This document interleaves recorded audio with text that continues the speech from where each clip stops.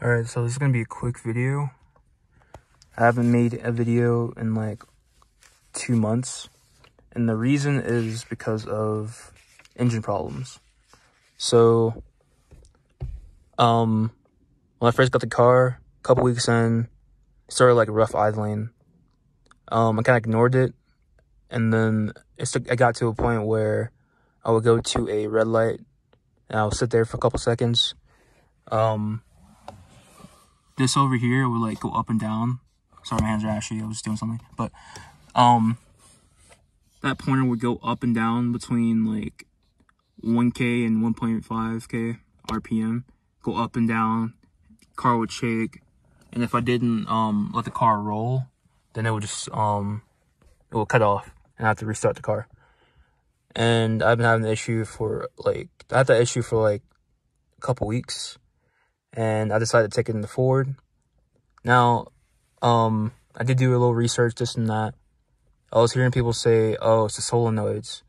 And that seemed like the most logical answer. But I went to Ford. The first thing they said was, okay, well, one of your spark plugs are messed up, so it's probably spark plugs. And they're like, oh, $700 for us to replace your spark plugs. So I was like, nah, I'll take it.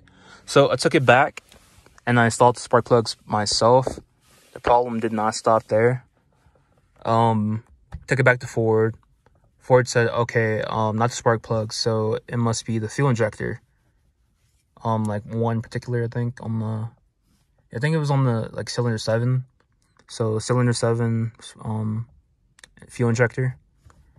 So they got that in, installed it, blah, blah, blah. Got the car back, drove around for like a day. Next day, call them back. Hey, still have the same issue. So by that point, the Ford dealership that I took it to, they didn't know. They didn't know the problem. So what they did was they submitted the ticket to Ford Engineering directly. So Ford sent them a technician, and they took apart my engine. And basically it was, there's a small hole, maybe the size of a quarter, like a chunk in my, in the head that was missing out. So, they replaced that. That took like 2 weeks for them to replace that. Put that in, came back, got the car, got a huge packet from Ford. As you can see, all this stuff right here, cylinder head, blah, blah, blah, replace the gaskets, intake manifold, blah, blah, blah. The inspections and whatnot on that.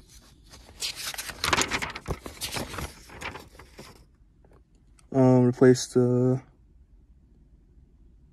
oh, they have antifreeze on here, they have the oil, they replaced the oil, stuff like that, bunch of gaskets, tube assemblies, and things of that nature. I haven't went that far in this packet, to be honest. Blah, blah, blah, this isn't really. Yeah, spark plug spec, the cylinder installed, spark test on cylinder 7, spark present, blah, blah. Inspected all the plugs okay.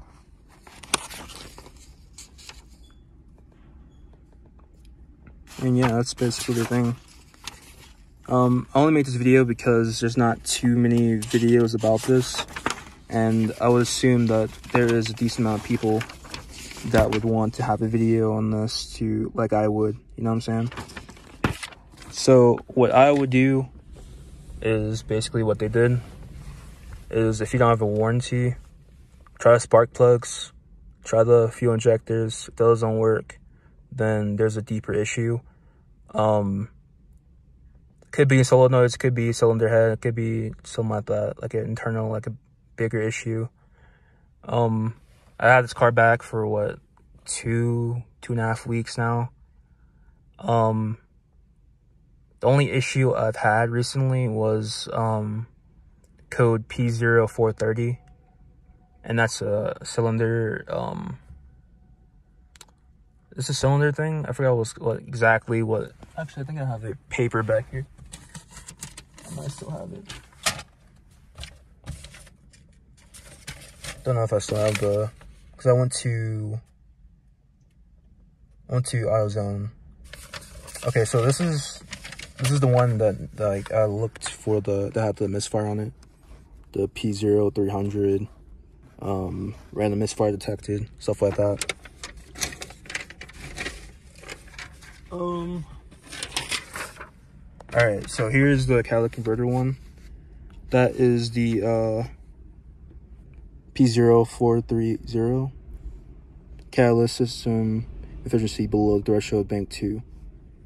So what I've done for that, I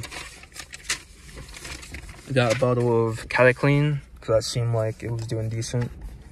This cleans out your cats, fuel injectors, oxygen cylinders, and cylinder heads. So I did that yesterday, put that in here, drove around for a little bit, and then I refilled today. And I had the check engine light code cleared. So we'll see if that comes back or not. The reason why there's a problem with the cats, I'm guessing, is because of the misfires. The misfires could basically destroy your cats. So that's just a byproduct of having the misfires and whatever else.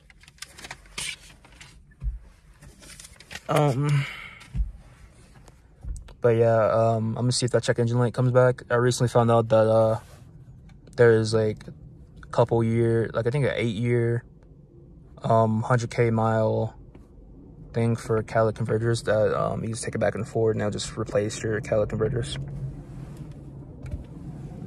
The reason why I'm not outside is because it's kind of windy outside. I don't know if you guys can hear me on the phone mic, so that's why. But yeah, I haven't had this car 2 months. It's been long 2 months. Just cleaned it. There's all the papers and stuff back there, sponge and whatever else. But yeah, if you have engine problems, you can DM me on Instagram. You can leave a comment.